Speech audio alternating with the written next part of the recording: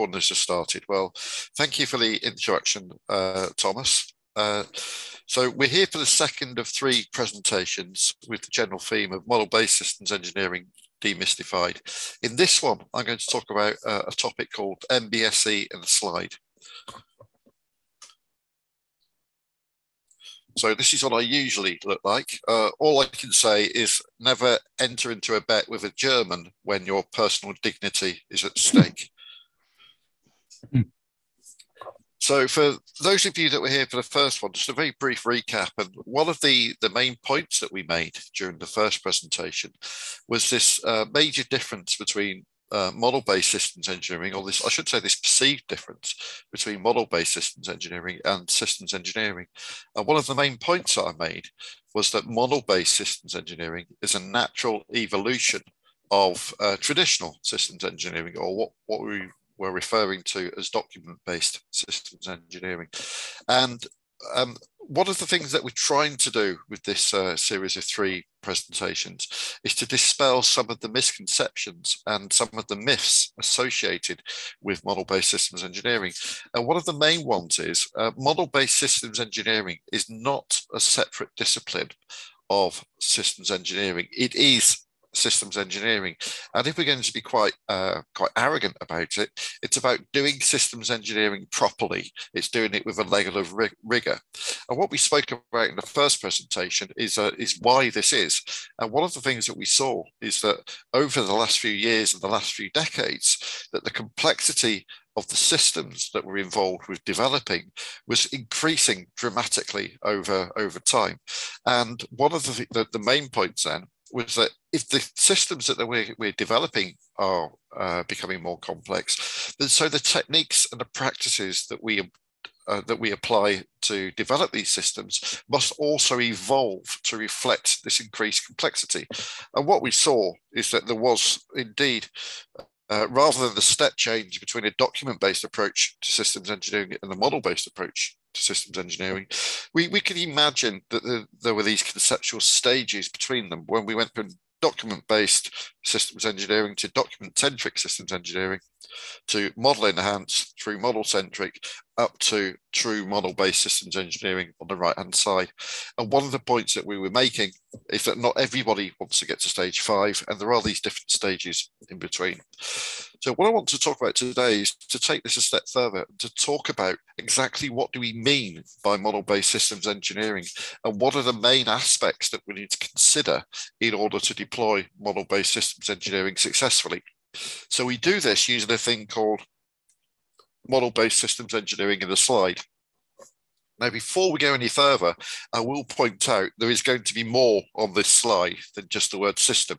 This would be tremendously disappointing if it turned out this was the ultimate slide.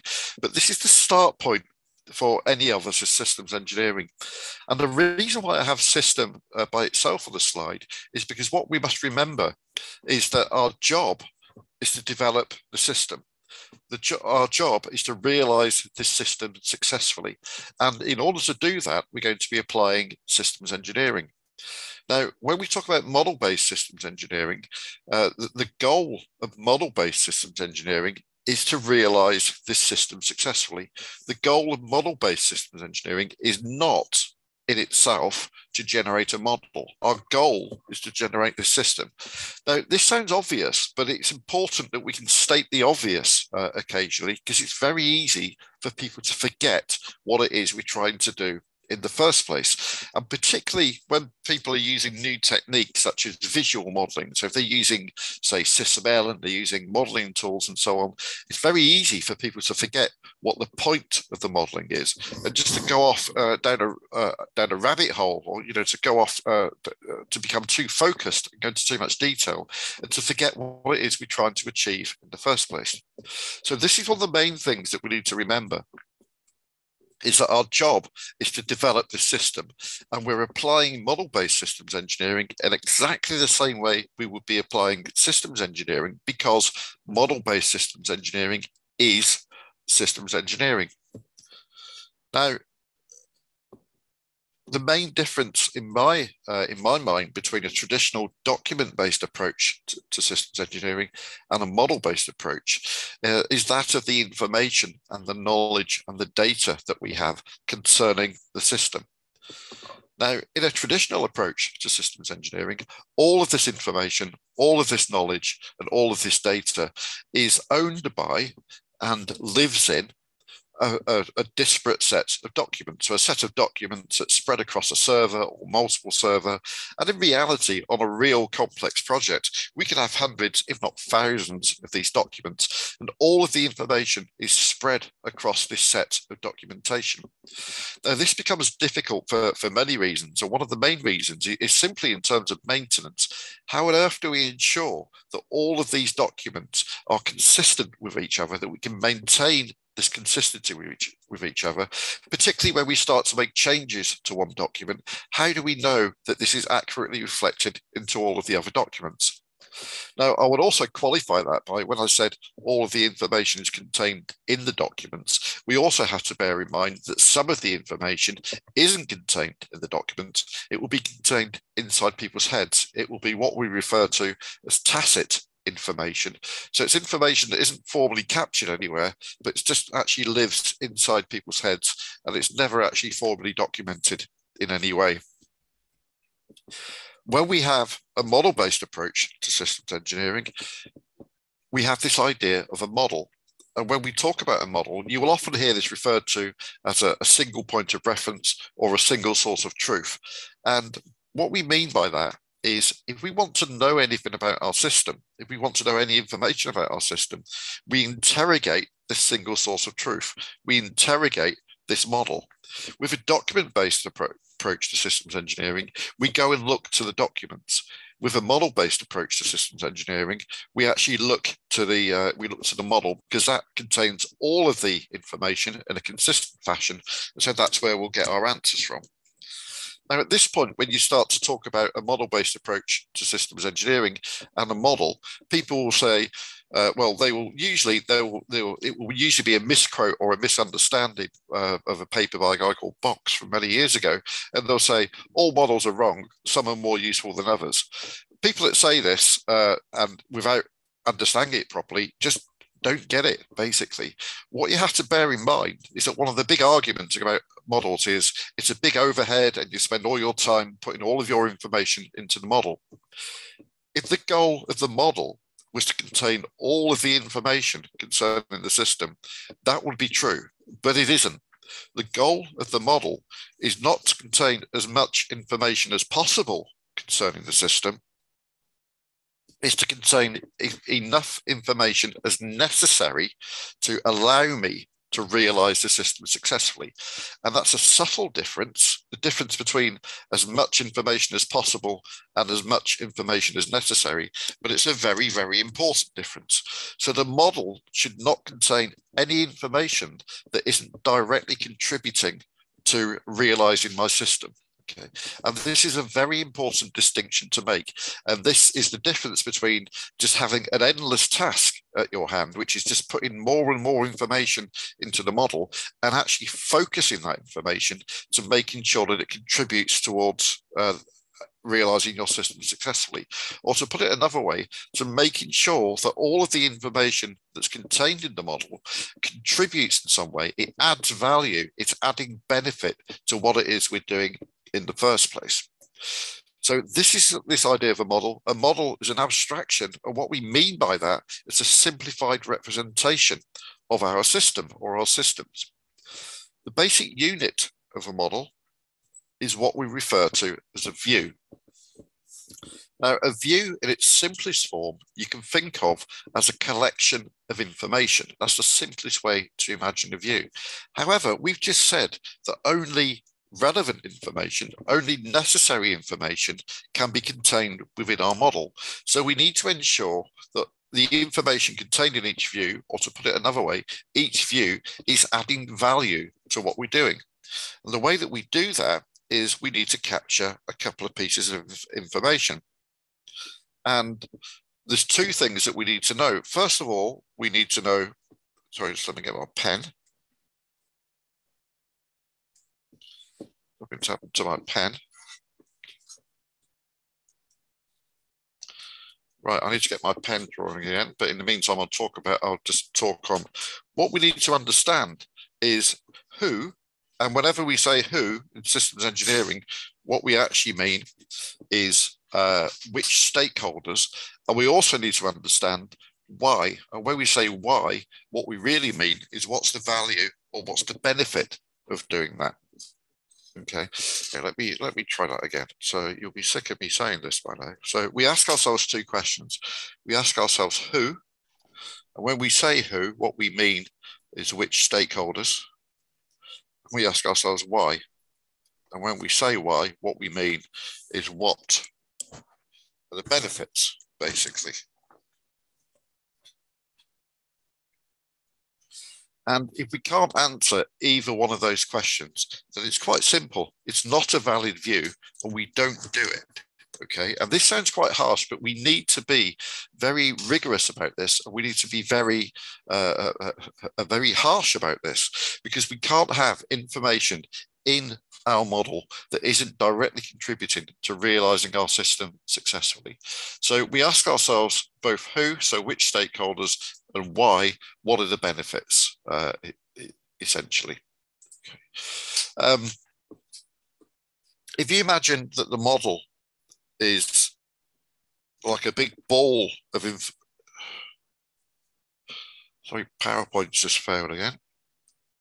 If you imagine that the model is like a big ball of information, you can imagine that hang on, PowerPoint just failed. Just use the drawing for now and see what happens.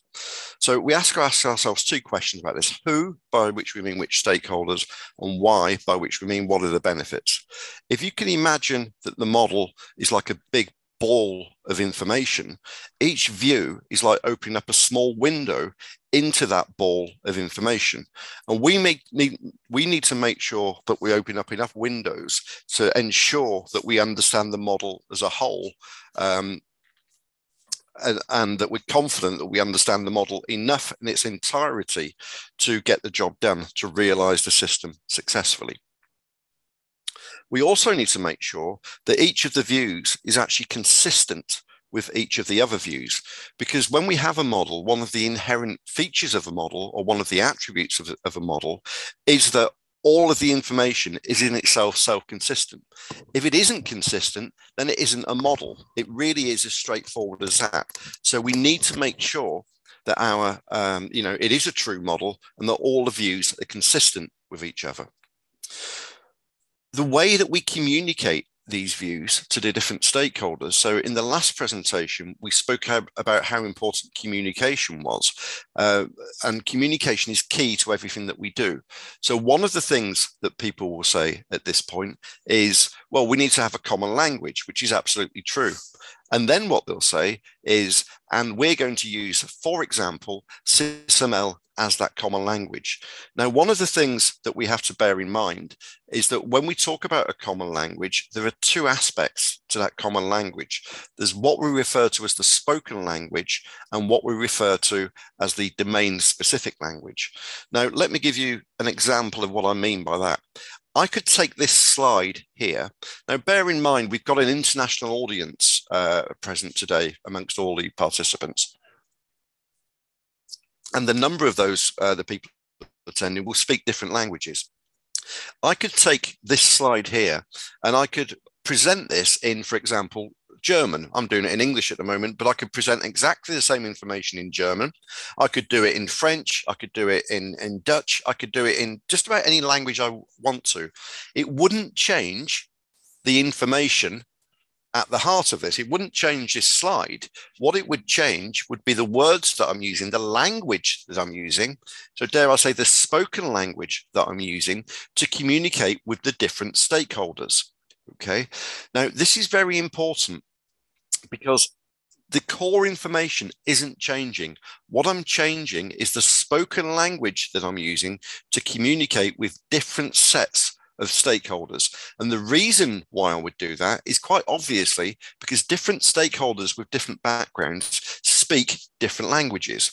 And when we do MBSE, this is the same. We have exactly the same thing that happens, because what we do, we have a choice of notations that we can use to communicate to different stakeholders. And this is where something like SysML would fit into this big picture here. So SysML is an example of a notation, but in the same way that English is an example of a language. But in the same way I could speak other languages apart from English, I could also speak in other notations. I could speak in UML, I could speak in BPMN, I could do it in formal methods such as VDM or Z, I could do it in tables, I could do it in text. From an MBSE point of view, it doesn't matter which notation I choose here. And in fact, in reality, I might use a number of different notations for any particular system development, because different stakeholders that I talk to might speak to each other in a different way. Now, I'm going to do something that I know I'm going to regret now. I'm going to try and draw something again, but there we go. So, for example, let's imagine that we had a view where we wanted to identify individual requirements and number them, for example.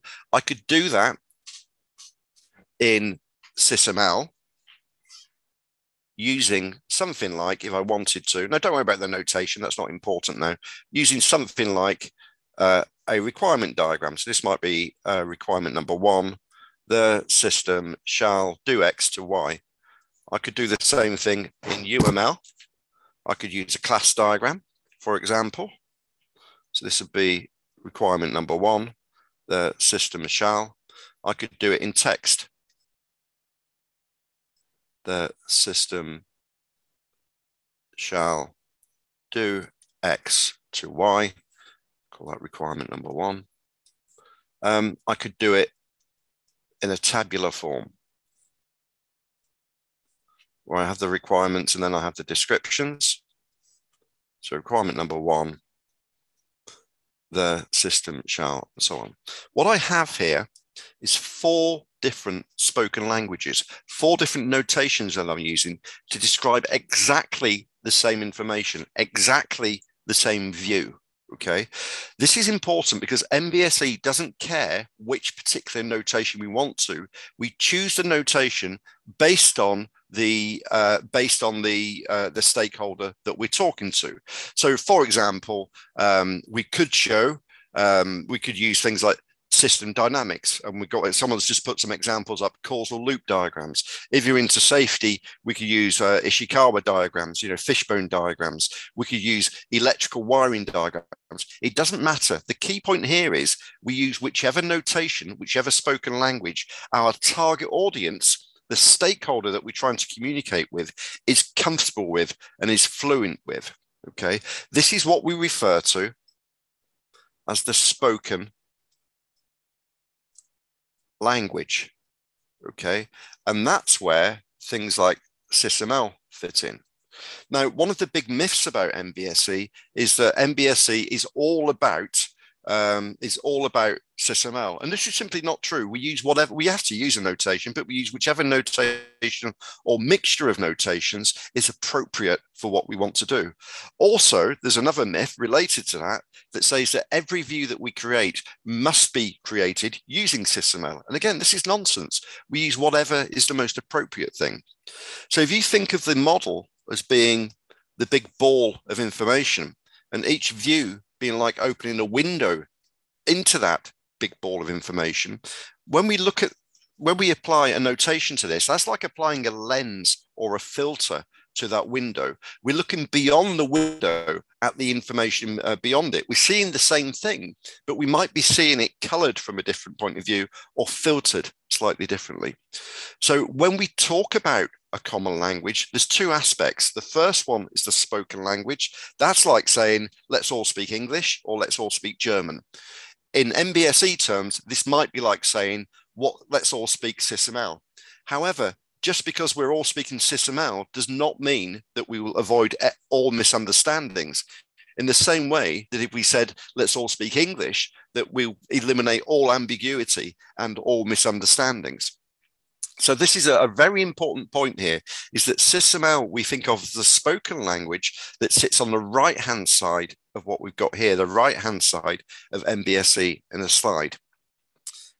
If we start to move to the left now bear in mind that we've already said that we want to capture some information about each view. We want to capture the who and the why, for example. We capture this in what's known as a viewpoint. Now, here, the terminology can get a little bit confusing because viewpoint and view are similar ways. We adopt the ISO terminology wherever possible. So we're adopting the terminology from ISO 42010 in this case. But the viewpoint we can think of, there's a bit more to it than this, but in simple terms, you can think of it as a template for a view. Because if we were doing this in a document-based approach and we wanted people to work in the same way and to have the same look and feel, then we would generate templates in Word and we would fill in the gaps. And the templates would tell us the structure and the content of the view. And this is exactly what we have here. We have the viewpoint, and the viewpoint contains the who, which is which stakeholders, the why, which is what are the benefits or the value, but also it contains what. What's the structure and what's the content in each view. Now, to explain this, let's take a step back and let's imagine that when we're dealing with our system, so I'm just going to write the word system up here. Does everybody understand this exactly the same definition of the word system? And the answer is no, because different people have different interpretations. In the same way, if I had the word requirement there, and I have the word capability, for example, and I have the word function, these are all words that we use on a day-to-day basis. However, different people, or I should say different stakeholders, might interpret these in different ways. So, for example, I might say that a requirement describes a system, and a system exhibits capabilities, and that functions realize requirements. That's one way to interpret that. However, somebody else might come along and say, no, functions realize capabilities. Okay, capabilities describe our system, and requirements describe our capabilities. Somebody else might come along and say, well, they interpret this differently again. So they might say that requirements describe functions. Okay, a system comprises functions, and that these functions describe capabilities.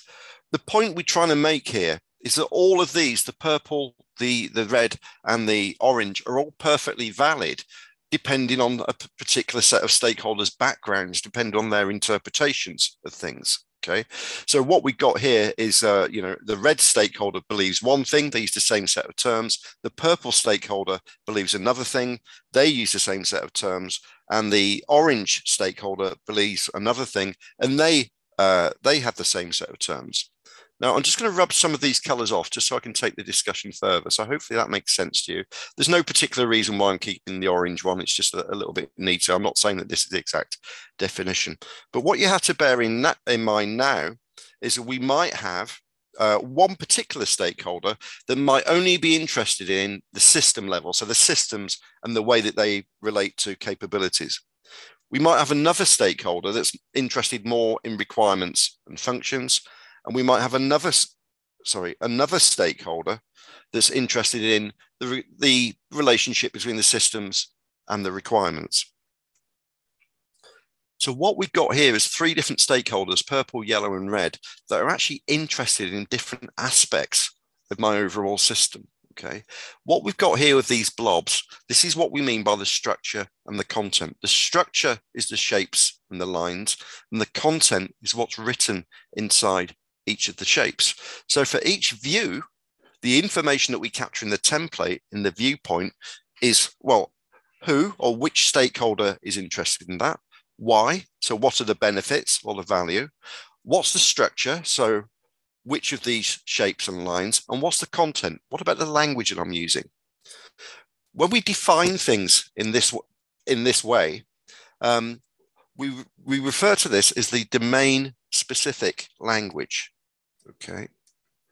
Because whereas SysML is given as the basic communication mechanism that we need in order to communicate with the different stakeholders, what we're seeing here is a language that uses that. So it's like saying, I'm using English to express this, but I'm defining these particular concepts and terms in a particular way. Okay, so this is the domain-specific language, or the fancy word that we use for that in MBSE is the ontology. So what we find is that each of these viewpoints is based on this ontology, the ontology being the domain-specific language. So when we talk about a common language for MBSE, so our common language, there's two aspects for that, which is the spoken language, which gives us the basic communication mechanism, and the domain-specific language,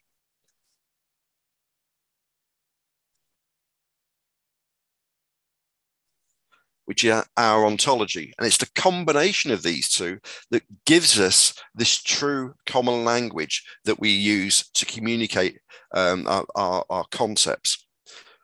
When we put the ontology together with the viewpoints, that's what we refer to as a framework. And what the framework does, it provides a blueprint or a plan or a schema or whatever you want to call it for our model. It's the framework that gives me this consistency, allows me to ensure that all of the information in my model is consistent. Therefore, it is a valid model. This is captured in my framework, and this is done with the ontology and the set of viewpoints, the set of templates that we have there. The framework is all about the information that's contained in the model, because the model is all about information. What the framework doesn't tell us necessarily is how we use that information. So, for example, it doesn't necessarily have a methodology or a process associated with it. We capture this, how we use it, how to use the framework, with what we're referring to here as a process set. So one of the questions that we're asked all the time, people say, well, I'm using Agile to do my system development, therefore I'm not using MBSE. This is simply not right, because Agile is really, it's a methodology, and this is where the methodology sits, is here. We can still have a framework in place, we can still apply all of the modeling, we can still do MBSE, because Agile, when look at it from this point of view, is just a small part of the big picture of what we're trying to achieve with systems engineering here. So this is going to tell me how, this is going to be the processes, in what order we do things, what steps we go through, and the framework is concerned with the information associated with that, okay? When we put these things together, we refer to this as MBSE in a slide, okay? So we have the general approach on the left-hand side, which is the process set and the framework. We have the system. This is what we're trying to achieve on a day-to-day basis. And we have our visualization. This is how we communicate with the different stakeholders. In order to do MBSE properly, we need all of these things in place. Now, I appreciate it's called MBSE in a slide, and it's taken me 10 slides to explain this, and there's a certain amount of irony in that. But I can take this further by calling this MBSE in a slide and a bit, and introducing this idea of a tool and this idea of a standard. So let me start with the tool. The tool gives me something that allows me to implement the notation. And this tool can range from pen and paper to a drawing package such as Visio or PowerPoint, to the modeling tools, the SysML modeling tools you might be used to seeing, but also simulation tools, MATLAB, Simulink, management tools, so requirement management tools like DAWs, Microsoft Projects, any sort of tool that we can imagine, that's where this sits. And what this is going to allow me to do is to implement my notation. Okay, this is interesting because if we consider pen and paper as a tool, it will allow me to do my notation. So let's, for the sake of this discussion, say my notation is SysML. I can do SysML using pen and paper. However, that line there and that line there is going to have to come out of my head. I'm going to have to apply that myself because pen and paper doesn't know how to do that. If I choose a drawing package such as Visio, Visio will allow me to do the notation. Visio has a set of templates defined in it and that will allow me to do the diagrams, but Visio won't allow me to do these diagrammatic consistency checks. So the equivalent of the spell check and the grammar check for the language that I've chosen. Whereas if I choose a proper modeling tool, it will allow me to do those. This line is interesting because this line is showing me that I can implement the framework.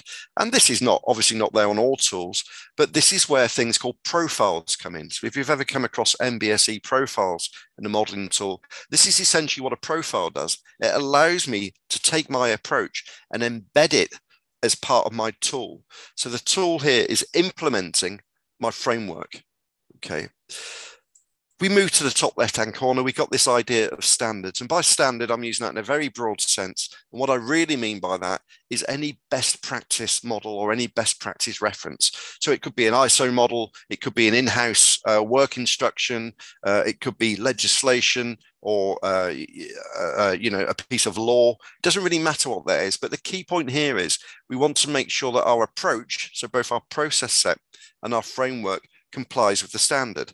So, for example, a standard that we might choose to use for the process set might be ISO 15288, which is software and systems engineering lifecycle processes. And for my framework, I might decide to use something like ISO 42010, which is architecture framework descriptions. Okay. This becomes a very, very powerful diagram because what it allows me to capture is essentially the MBSE capability of a particular organization or a particular part of an organization or organizational unit. So, for example, in my day job, we do a lot of helping different organizations deploy MBSE into their business. And one of the first things that we need to know is what's their current capability? What have they got on here? Now, so for example, some organizations will start off and they'll just buy a tool. Okay. One of the big myths that we have about MBSE is people will say, well, it doesn't work. We tried MBSE and it was just an overhead. It took too much time. People didn't know what they were doing. But then when we investigate, well, how did they go about doing MBSE? And it turns out, well, they bought some tools and they gave them to the engineers. Well, they're not doing MBSE. They're just doing one small part of it. So this is not a terrible first step, but it's a terrible final step. Different organizations and different types of organizations will start in different places and will have a different emphasis. So for example, we found that I'm fortunate I work in lots of different industries. If we work in, say, medical devices, the emphasis is over here. It's on compliance with standards and legislation. So that's their start point. That's where they want to begin. A lot of work in aerospace and defense, their start point might be the framework. Okay. Quite often in software, it might be about the tool to begin with. It doesn't matter where you begin, but you need to be able to look at all these and consider each one of these things in here in order to have a full and complete implementation of MBSE. And as I said, we use this all the time. We use this on a daily basis to help us understand, well, where is an organization now on here and where do they want to be? And it's a combination of three things. It's this, the MBSE capability. It's the MBSE maturity or the evolution, which is what we spoke about in the first presentation. So these are two things that you need to know. Where am I now on here and where am I on the Lego figure? And where do we want to be on here? And where do we want to be on the Lego figure? And the third thing that we need to understand to do MBSE properly is why. Why do you want to do MBSE in the first place? What benefits are you trying to get? What are the expectations for MBSE? And that's what I'll be talking about in the third and final presentation in this series, is the benefits of MBSE and the why of MBSE. So this is what we refer to as MBSE in the slide. We need to consider the system aspect, so the system itself. And remember, this is our day job. We must never lose sight of that. The model, this is our single source of truth, or our single point of reference. The basic constituent part of a model is a view. Each view is a collection of information, but it must contribute in some way for the model, because the model contains as much information as necessary to develop our system, not as much information as possible. In order to ensure that each view is relevant, we ask who, which stakeholders, and why, what's the value. We also need to know the structure and the content. This is all contained and captured in the viewpoint, and the structure and the content is based on the ontology.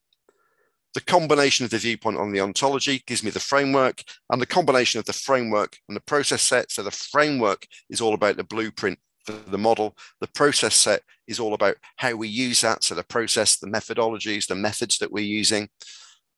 This forms our approach. Our approach must form part of our overall compliance, where we make sure that both our process set and our framework comply with a best practice model or a best practice source. We're just referring to that as standard. The way that we visualize our model, so the views in our model to the different stakeholders, is we use a spoken language. We use a notation to do that. And we can use whatever notation, whatever spoken language is appropriate, bearing in mind the stakeholders that we want to communicate with. And the way that we implement this in reality on a real project would be using a tool. A tool will allow us to implement the spoken language, and the tool will also allow us via a profile to implement a framework and therefore our domain specific language. And remember, these notations and tools aren't just restricted to things like SysML. They can be safety related things. They can be simulations, mathematical based notations and tools. They can be management notations and tools. MBSE doesn't care. What MBSE cares about is that all of the information that forms part of our model is consistent with each other. So that means that our electrical wiring diagrams will be consistent with our heat flow diagrams, will be consistent with our mathematical simulations, will be consistent with our SysML based scenarios, for example. So this is the summary of the second of the presentations, and this is MBSE in a slide. So we use this to summarize MBSE, but also to determine our capability, our MBSE capability. We can use this as a basis for our gap analysis. So we can use this to say, where are we now and where would we like to be? And also we can use this to understand tools, because when someone's trying to sell us a modeling tool, quite often it will come with a particular framework in place, or a particular set of processes in place, or a particular notation. By overlaying what our tool is giving us on here, it gives us a very powerful way to allow us to understand what the tools are doing. And as I said, we use this on a daily basis within our organization. The slides with the hand-drawn notes that I put on them, when we finally got them to work, they will be made available. I'll send those over to Thomas so he can make those available to all the participants and anybody. The video will be made available. Also, if you go to our knowledge base, you can see things on there as well. Join us on LinkedIn. Christmas is only around the corner. If you've got loved ones and they like to read, buy them some of our books. The particular topic we've been talking about today is covered in the INCOSE UK publication, Don't Panic, which is that one there. And also, if you'd like to know more, INCOSE UK does run courses through their endorsed training provider scheme on this subject. They do them online for an international audience, and they also do them face-to-face for a UK-based audience. And if you're at a loose end at the end of September, there'll be a very large MBSE event running in the UK. So that's the end of the presentation. So apologies for the hiccups, the technological hiccups that we had partway through. I'd like to thank so many people for coming along and attending, and I'll be happy to answer some questions. And it was me all along. So let's have a look at some of the. Yeah, thank you very much so far, John. Well, my small feedback from my side, I really love this single slide. It's so easy to read, and even if you don't have much further knowledge or so, it's just simple to understand. I really love it. And nice. I can also highly recommend your book, MBSE Demystified, where you get much more in depth, and yeah, it's really great. So. Okay, thanks, Thomas. So we got a number of questions here, so I'll answer a couple of them. So let's look at so we got one from, apologies if I mispronounce your name, Karen Bagdu, who's saying, do we eliminate requirement documents totally if we use MBSE? This is an interesting question. If we take this further and say, people often say, are we trying to get rid of documents? And the answer is no, because what we do, in MBSE, the way that we consider documents, all we're doing is we're changing this. There's nothing inherently wrong with documents. The problem with documents is if you've only got all of the information, as we said at the beginning, contained in documents, then maintaining the consistency of that information is very, very difficult. If the information is contained in the model and then we want to document based on that information, we can do it in whatever notation we want, using whatever tool we want. And depending on the tool, in some cases, it's possible to automatically generate those documents. So I don't think we'll ever see a world where we no longer have documents. But from an MBSE point of view, when I produce an English-based document using Microsoft Word, for example, all I'm changing there is the visualization, so the notation to the English language and the tool to Microsoft Word. And if we can look at it like that, if we can visualize it like that, then what we end up with is documents that are actually consistent with all the other documents because they're based on the model and the consistency of that is guaranteed with the framework. And in fact, we deal with a number of clients where we actually have an MBSE approach in place that doesn't use any notation like SysML or UML, but is purely text-based. Now, having said that, it's a lot more difficult to maintain that consistency if you're not using, for example, a semi-formal notation like UML or SysML or something like that, or something more rigorous. But it is possible to do that. So I think we will always have documents there, but from an MBSE point of view, when we produce a document, all we're changing is the right-hand side of what we've got there. So let's look at another couple of questions. Right, so when using multiple notation tools, etc., in one project, this is from Thies Neuvenhuizen, I think that's, or something similar, or Thijs. That sounds Scandinavian to me. When using multiple notations, tools, etc., in one project, how does one ensure consistency in the model as it's now not contained in a single tool? Now, this comes down to implementation. It's a very good question because what we have here in the framework has to be contained in a tool somewhere, sometimes in multiple tools. If we have this framework captured, the framework and the processor is independent of the notations and tools. Now, what this means is, if we have on the same project, we're using different tools, but we're actually adopting the same framework, then it's absolutely possible to have consistency across all these different tools that we're using here. It's not as straightforward as when we're using maybe just one or two tools, because it then comes down to the issue of tool interoperability. And what many of the tool vendors actively don't want is full interoperability between their tools and competitors' tools for obvious reasons, for commercial reasons. So it's absolutely possible. And the simple answer to that is we make sure that the framework is well defined.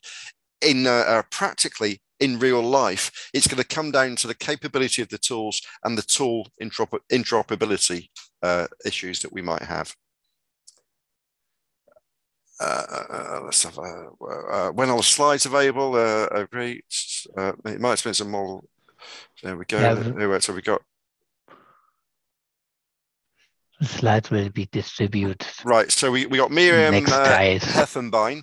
You described the framework as being the result of viewpoints and ontologies, but aren't frameworks often defined independently from a particular project? Yes, absolutely. Because ideally what we should have is the same framework that we can apply across multiple projects. It might be that the way we generated the framework in the first place.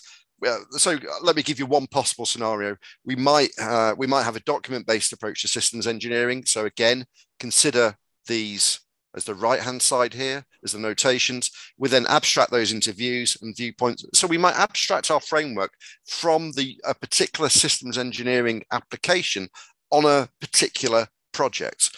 However, what we should aim for is to have this framework consistent and independent of any particular project. What we might have, and this is very important here, is we might have multiple process sets that apply to the same framework. So on one project, there may be, one that's quite well understood, that's not particularly complex. We might be using an agile approach, for example. On another project, we might be using a linear approach, for example. We can use the same framework for both of those. So the framework, this is what's essential here, because it's the framework that's going to give me the consistency across the notations and the tools, and indeed the different process sets or methodologies that we might be using across an organization. So we've got Sandeep Sandhu. How do we maintain version levels if even the model changes or requirement changes? How do we revise and keep the version level? Thanks. This comes back to our organizational processes. The model itself, and it's a very good question, it's well presented as well. The model itself is a living entity. It's a living beast, okay? And as such, it will change as time goes on. And we need to be able to control that. To control the evolution and the growth. We had another question about the growth of the model as well, and how do we control that? Is we need to have good change control and version control processes in place in our organization that are applied to the model. And this is essential, because otherwise it is easy to lose control of the model. So that comes down to our organizational processes, which I would hope would already be in place in the organization. But as I say, the evolution of the model needs to be